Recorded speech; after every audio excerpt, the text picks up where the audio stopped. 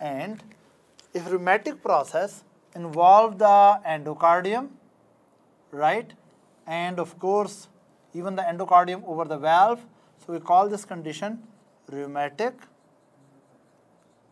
yes, endocarditis.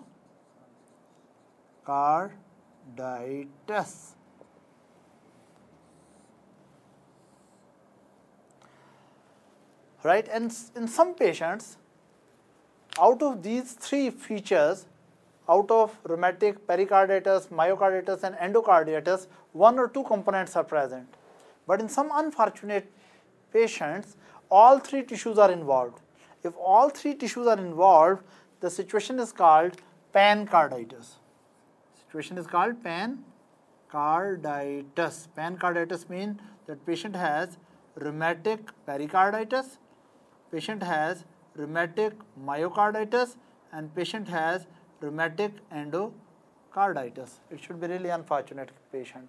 Now we will discuss rheumatic pericarditis and rheumatic myocarditis and rheumatic endocarditis one by one. First we will go into detail of what are the problems related with rheumatic pericarditis. When baby develops rheumatic pericarditis, immune system is attacking the pericardial tissue. Of course, it attacks the parietal as well as visceral pericarditis. Now, when pericardium gets inflamed, the capillaries in pericardium develop very high permeability, right? Endothelial cells in the pericardial capillaries shrink too much, and pericardial microcirculation develop very large interendothelial gaps. Due to that reason, due to very large interendothelial gaps, what really happens that there's leakage of very large molecules, proteins. The very large molecule of proteins are like fibrinogen.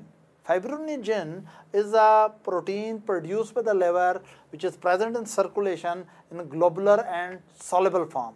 But when fibrinogen shift from vascular compartment to the pericardial sac, here fibrinogen polymerizes and convert into fibrin strands. Fibrinogen convert into fibrin strands, and these fibrin strands are present in pericardium.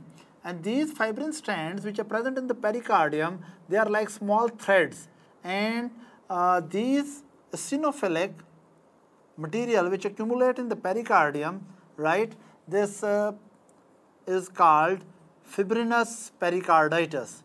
Due to accumulation of this fibrin deposit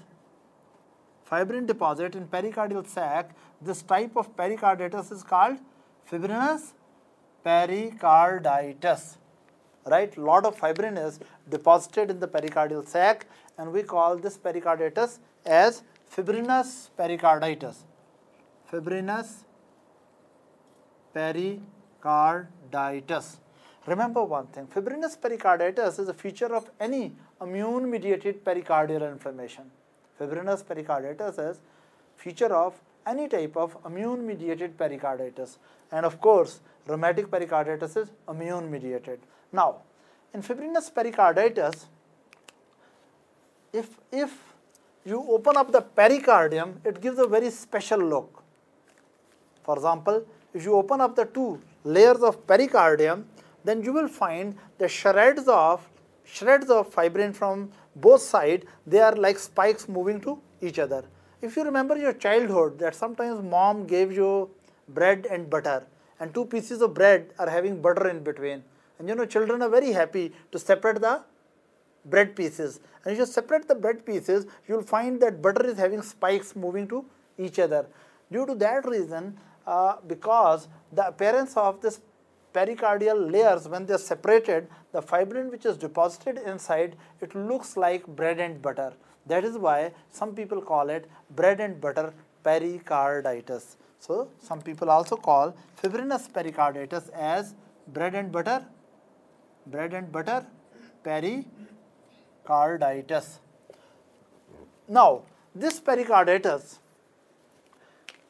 it will produce chest pain, pericardial chest pain. And this pericardial chest pain is usually central chest pain, and the very special feature of this chest pain is that it is sharp pain, it is well localized pain, and it is relieved on leaning forward. Please, you should know how to differentiate pericardial pain from ischemic heart pain, right? This is pericardial pain which is sharp, ischemic heart pain is dull, right, and diffuse. Ischemic heart pain is dull and diffuse, and pericardial pain is sharp, cutting pain, sharp pain, right? Pain is just like compressing pain on the chest, but pericardial pain is usually cutting pain.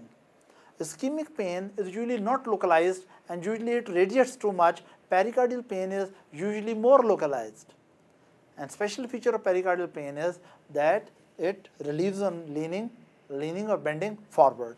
Now I come to the most important point, that if you put stethoscope on the pericardium, you will find a scratchy sound, because when heart is going through systole and diastole, inflamed pericardial layers are rubbing against each other. Because inflamed pericardial areas are rubbing with each other, so that will produce a special type of scratchy sound. We call it pericardial rub. So what you will find there? You will find pericardial pain.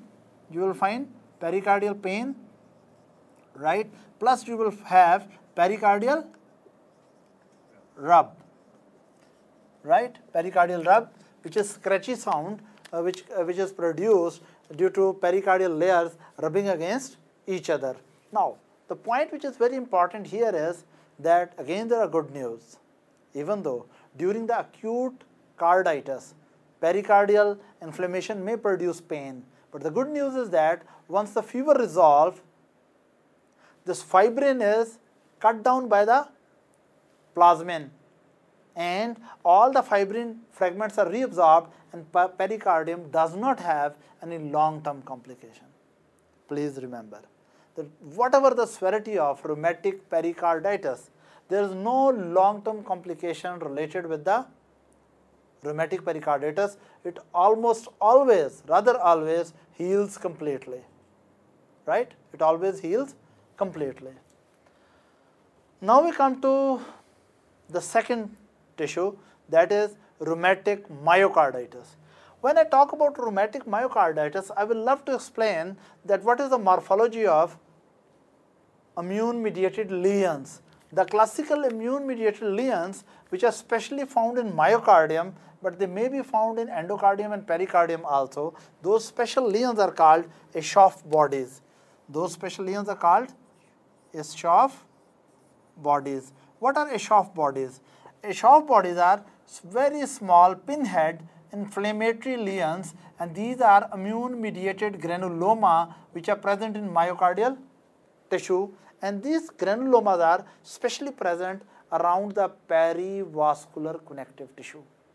In the myocardium, the blood vessels, around the blood vessel, this connective tissue, around that connective tissue or within that connective tissue, Aschoff bodies are formed. These are one of the very classical lesions of Aschoff bodies are very classical lesions of rheumatic carditis, right?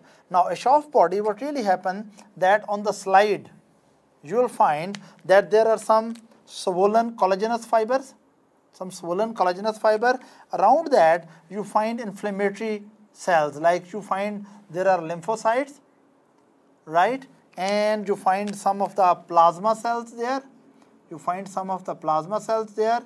find also very few neutrophils, but more important is you find a very special type of macrophages there, right? And these macrophages, right, they are large and they have very prominent nucleus, and in the nucleus they find special type of ribbon-like chromatin. Let me draw the cell in a large way. This special type of macrophage, prominent nucleus. In the nucleus, there is chromatin which is ribbon-like, and it has small offshoots. It looks like a caterpillar. So these about that these cells are also called caterpillar